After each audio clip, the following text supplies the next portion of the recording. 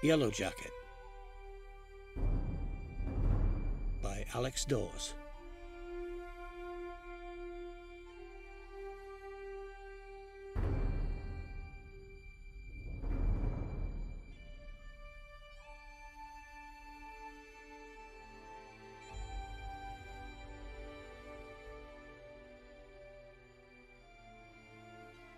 We start early, morning on the edge of night, head torches shining into the Arctic black.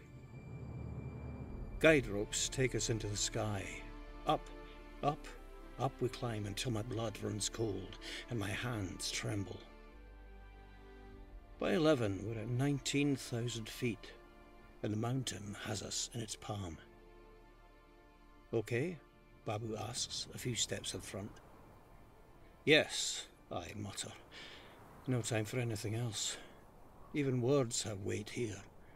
Leave them at base camp where they belong. They will only slow you down. We walk into the day through drifts of brittle snow. Every step's a battle. 3 gasps needed for just one at sea level. Exhaustion wells up in my ankles. Invisible hands restrain me. I think about lying down. How cool the snow would be against my skin. How white the sky above me.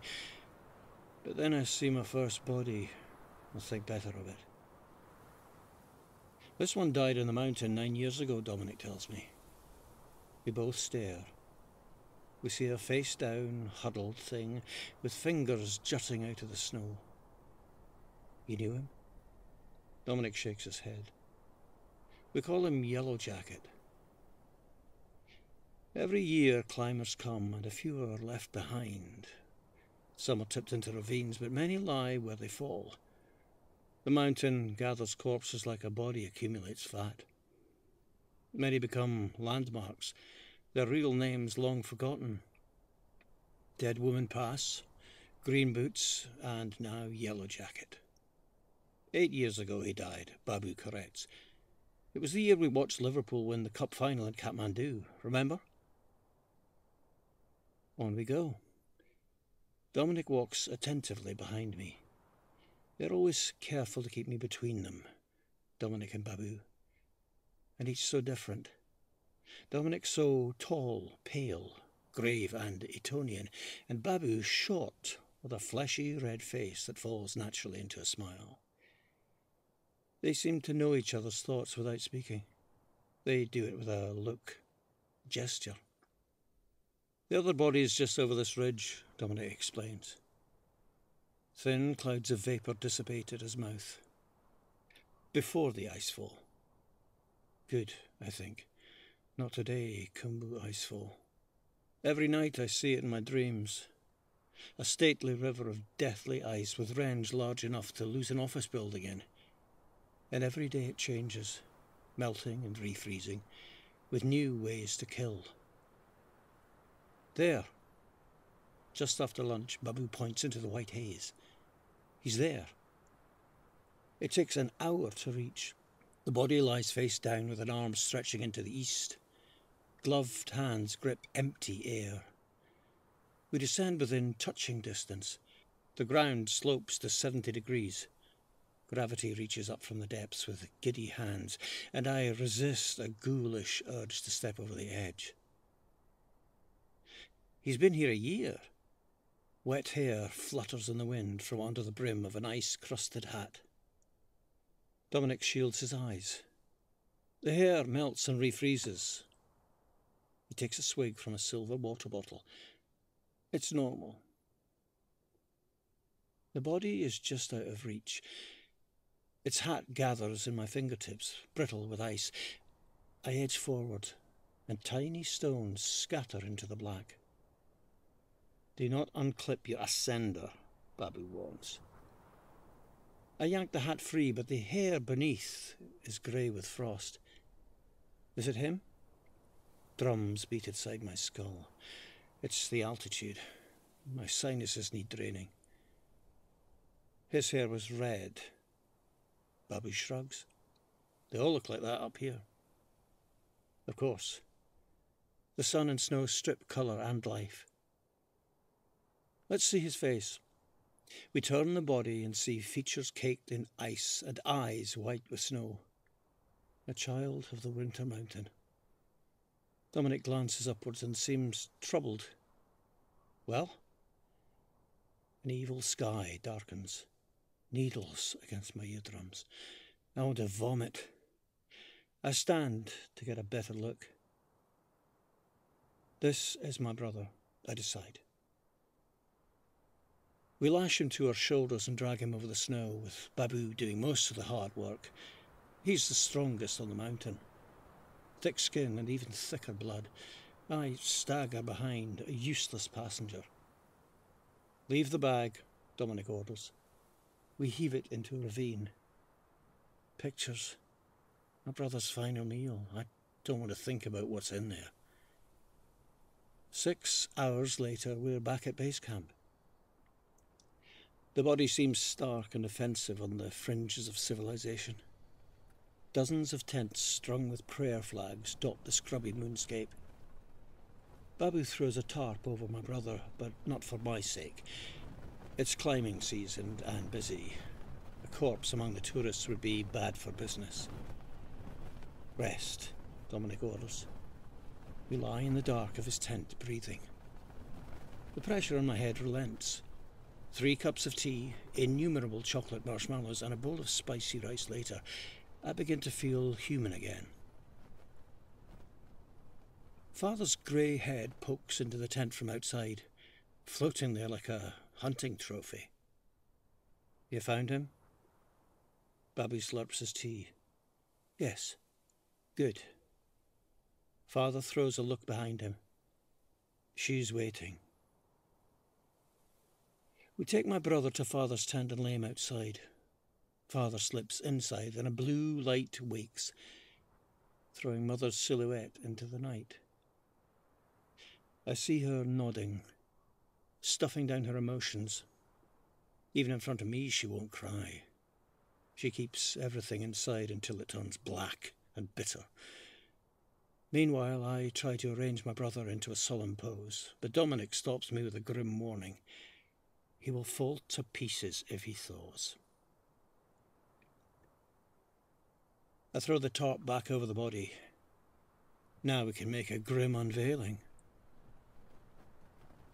We wait in the wind until the tent unzips, and out they come. First Father, long leg like an insect emerging from a cocoon. Then Mother, wrapped in a blue coat, standing barely at his shoulder, small face in an angry frown. Here. Father rolls back the tarp with his long surgeon's fingers, and a shockwave seems to ripple outwards. Mother steps forward, and we all take a half step back and close our eyes, as if a mother's grief were physical and needed space to breathe. A wind sweeps down from the mountain, and a stillness captures us. In front, I hear movement in the darkness, then a familiar, disappointed sigh. Idiots! I open my eyes. Mother is staring right at me, her face all daggers and lines. It's not him, she hisses. It's someone else. A horrified silence fills the dark. Father recoils with an ashen face. She's right, I realise. The forehead is too narrow and the jaw too square. Well? Mother points to the corpse at her feet. Don't you know your own brother from a stranger? Even to my ears, her Glaswegian vowels sound harder than granite. Father is silent. He knows this will be his mistake too. He should have noticed earlier. Babu and Dominic stare at me. It must have been the altitude sickness, I say weakly. Altitude sickness, Mother repeats. She whirls dismissively back to her tent. You'll have to try again. We take 2 days' rest. I wake each morning with a bruised heart and burning lungs. Intelligence is gathered in the meantime, and we set off on Thursday. The Mexicans tell us about a man between camps 1 and 2, and the Swiss have a picture. It looks like my brother, as far as can be discerned, and it is consistent with the story we have. Arthur died on the way down after summiting. Not enough fuel left in the tank. Very common, Babu tells me. We find the body in the western Coombe, a rolling valley with undulations like the rib of a hollowed-out whale. You're certain? We crouch over the body. The face is tight and yellow, mouth wrinkled and shrunken, eyebrows stripped by the elements. It could be Arthur. It's his jacket, I say. I'm surprised by how hot it is. The sun shines down from a cloudless sky and the valley blasts heat upwards like a pale furnace. That brand is common, I'm told. We decide, and 11 hours go by under a velvet sky to get into base camp. Let's go straight to her, Dominic decides. Get it done. We find my parents' tent, a bulging outcrop of red canvas among the rock and snow. What does your mother do when she's not on the mountain? Dominic asks as we wait. I think about lying, but settle on the truth. She's a judge. Of course she is, Dominic laughs. Mother emerges, stony, immovable, grey hair like a snow-capped peak. She seems more mountain than the rock behind her. Father produces a halogen torch and shines it downwards. A blanket of cloud obscures the starlight. Mother bends down. She is functional in her mood this time. Professional. Detached. This body has tits. She lets the silence hang, deafening and brutal. You've brought back a woman.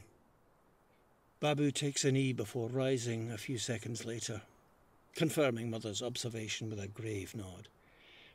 She throws me a stony look. Why can't you just let him go, I want to say, but the words stick in my throat. Dominic mounts our defence. The body must have changed shape on the way down with the air pressure. It was an honest mistake.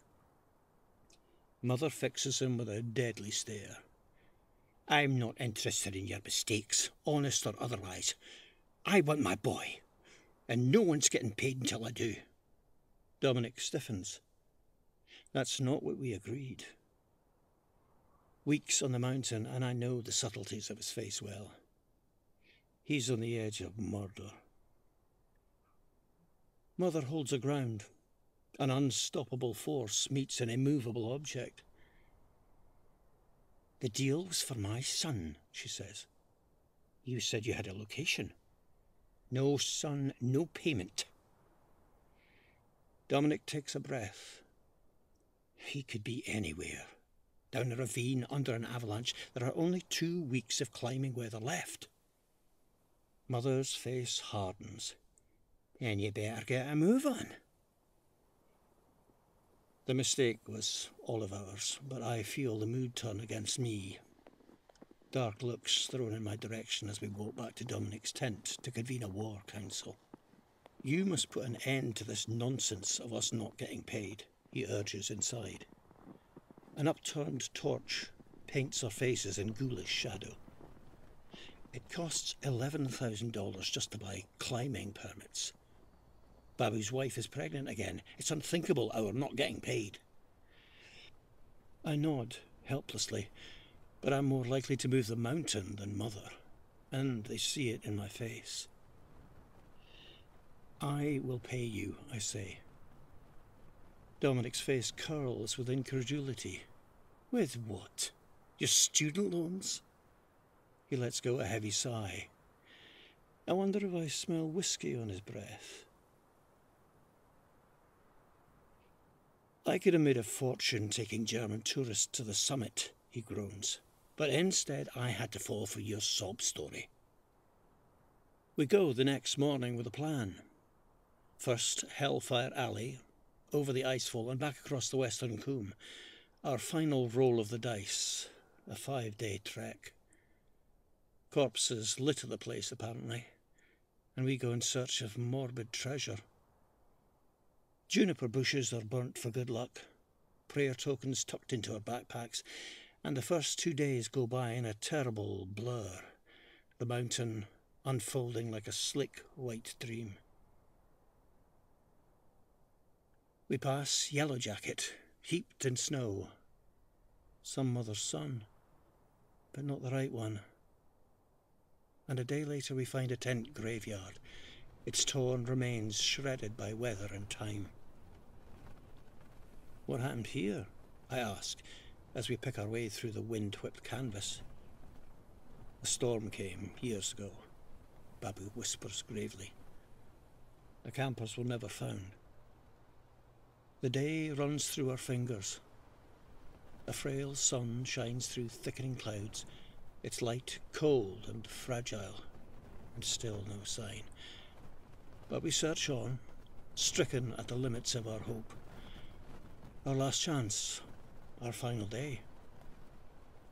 Night draws in, like a hand around our throats, and in the gathering starlight I see a human form against the rock.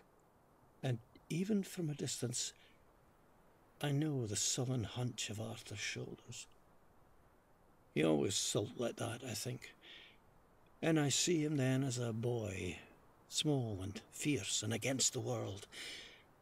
And a wave of grief takes me, more even than when the poems were read out at his memorial, or when Father phoned me with the news of his death.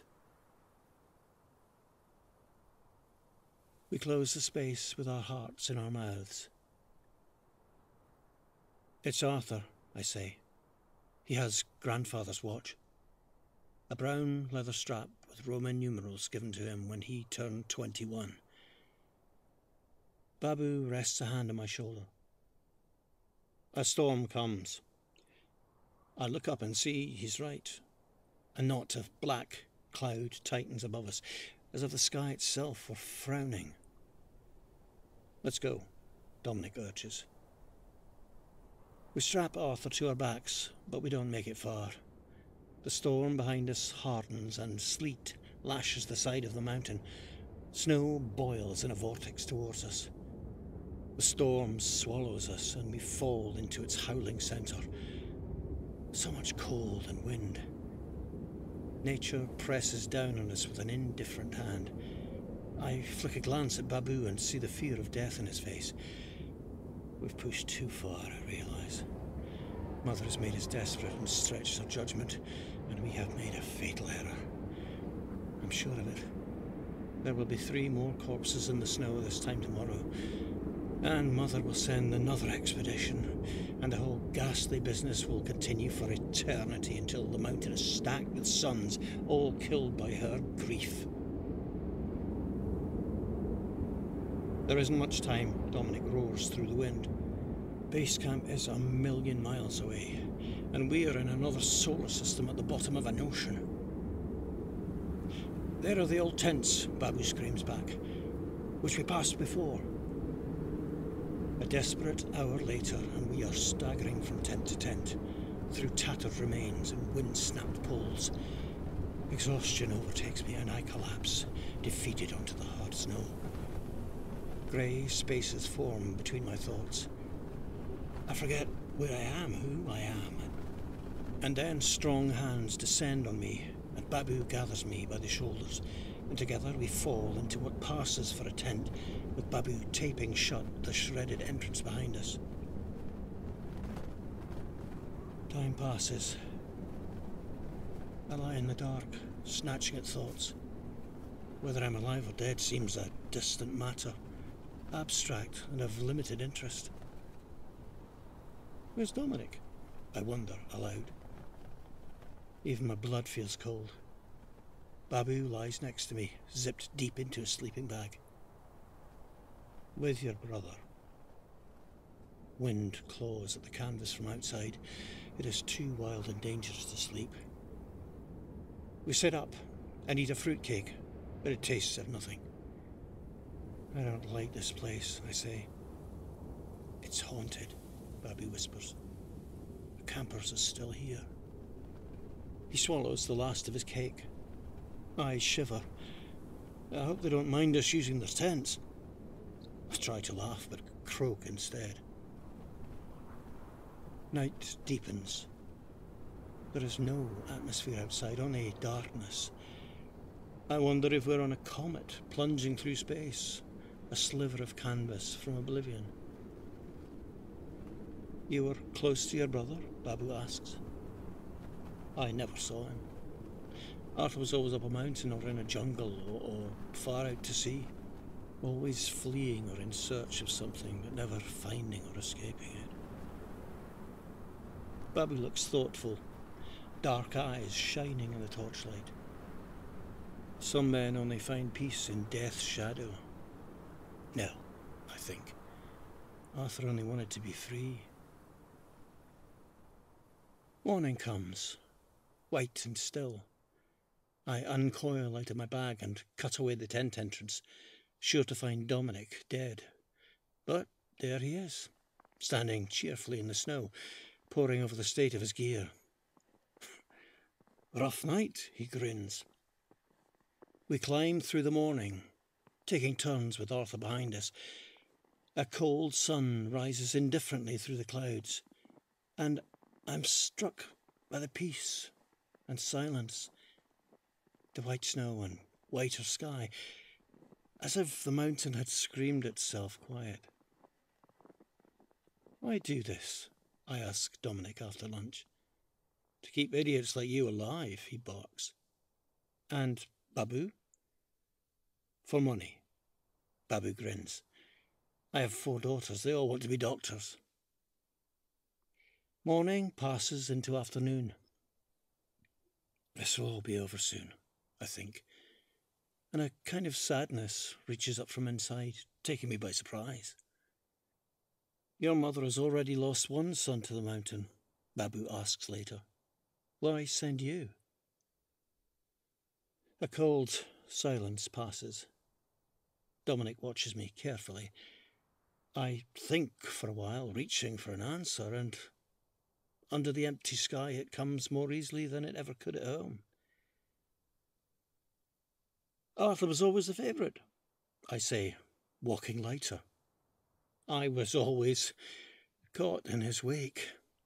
A few hours later, and we arrive at the Khumbu icefall. God, mutters Dominic. The sun has made chasms in the ice. Silver ladders lashed together with rope glitter in the sun. I should take Arthur. They both stare at me. It's only right. 3 ladders are taken in turn, with me crawling across on all 4s, Arthur's body hitched across in front of me, cold metal against my knees. You're a natural. Dominic brings me to my feet on the other side. You'd make the top if you tried. Just like Arthur. I try to think of him there at the summit, with his fingers against the sky, already doomed. Perhaps he stayed too long, elated and unable to leave, invincible at the top of the world. And even if I'd been there to warn him, time is running out, he would never have believed me. A final ladder waits in the dying sunlight, 2 lashed together with rope, sagging where they meet in the centre. Below, 1,000 feet of darkness. I can take your brother, Babu offers. You must be tired. No, I say. I've gotten him this far. I'm halfway across when my crampon snags. Cold white metal stretches over a bottomless drop. Careful, Babu shouts. I wrench my foot free. Metal shrieks against metal. The ladder shifts and my head spins. Arthur slides away from me. I snatch at his wrist. But a voice rises up from somewhere between us. Just let me go. Just let me go. It's easier than I expect. My stiff fingers relent. Babu gasps, and Arthur disappears into the darkness, making no sound. An eternity passes. The ladder flexes with the loss of Arthur's weight. Dominic's voice comes across the void, quiet, and urgent. Don't do anything stupid. The ladder sways into stillness. I cling to metal over darkness, waiting. I still have Arthur's watch, and I'm amazed to see it still works. Tick, tick, tick. It is 3:15, and in another galaxy, hearts will have just kicked off. I wonder absently about the score. Move, Babu pleads from the edge. Please move. His hands clasped into a prayer. My fingers and knees do their work, inching me across the ravine. Dominic pulls me to safety with a pale face. I wonder if he's about to throw me in after Arthur, but he simply laughs. I suppose that's it, he shrugs. Later, with Dominic out of earshot, Babu whispers, "Your brother is at peace now." We walk back to base camp in dreary silence, with nothing left. Just before Hellfire Alley, we pass Yellow Jacket. Dead so long he's now a landmark. Sometimes he's covered, sometimes not, Dominic tells me. Some say he gets up and goes for a walk now and then. I uncover Yellow Jacket's face with the flat of my hand. Just another stranger in the snow. We all stand there, staring. An idea seems to bloom in the darkness between us, and Babu gives it shape. "He's about the right height," he says. We drag Yellow Jacket down the mountain, with night snapping at our heels, arrive at base camp, walk across the rumble of generators, and smuggle the body into Dominic's tent. I strap Arthur's watch to Yellow Jacket's wrist, swap his goggles, and stare at the body against a picture of Arthur in his gear. Not quite right. Dominic scratches his head. That woman we brought back, what colour were her shoes? It's grim work getting them off, but they fit. Lucky she had big feet, I find myself saying. We are deep into the swamp of our reception when Babu, of all of us, wonders aloud if we are doing the right thing. It is bad luck to lie at a funeral, he says, especially about a son. Dominic gestures at me with frantic hands. She has a perfectly fine son here to worry about. We make a few last-minute adjustments, smoothed hair, some tactically smeared snow, and take one last look at the body. Chances? Babu asks. 50-50, I say. We take the body to my parents' tent, with Dominic stepping inside first to lay down a preamble. I see his grim silhouette nodding mournfully in the night, like a ghost, shimmering in the darkness. Will it be okay? Babu asks earnestly. His skin seems almost translucent under the distant glare of the stars. He will have to live with it. I look at Yellow Jacket, a stranger who will never grow old, a body without any memories. He's some mother's son, I say. Dominic leads Mother out, and the body is unveiled. The mountain seems to hold its breath. Mother peers down, her face inscrutable. Tight air crackles between us, and doubt hangs in her shoulders. But then she sees her father's watch, and Babu removes his hat and clutches it to his chest in a wordless prayer. My boy, Mother whispers. My precious boy. Goodbye is a blur. All is settled, and we pack up our gear the following day, careful to keep Yellow Jacket a safe distance from Mother's suspicious gaze. What next? I ask Dominic before I leave. A few weeks in the Caribbean, he says, and then Babu and I go back to summiting German tourists. No more adventures for missing brothers for us, he laughs. We share hugs and promise to stay in touch. Babu sends me a letter the following summer, complete with a picture of his 5th child. Of course, another daughter. Even mother thaws.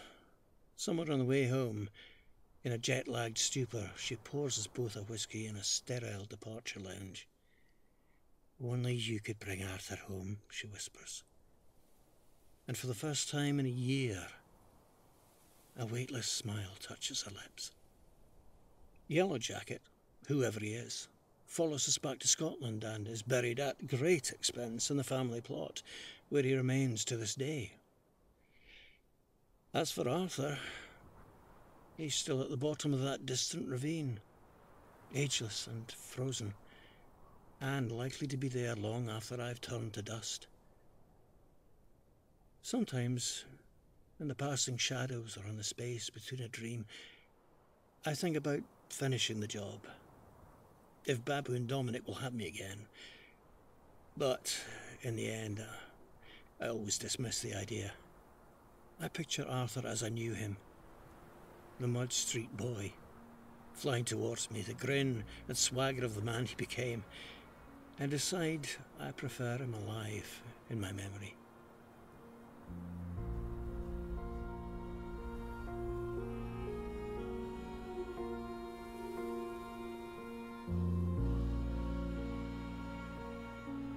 Yellow Jacket was written by Alex Dawes and read by Mark Sangster.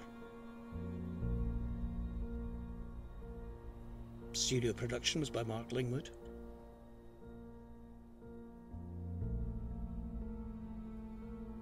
It was brought to you by Tempest Productions.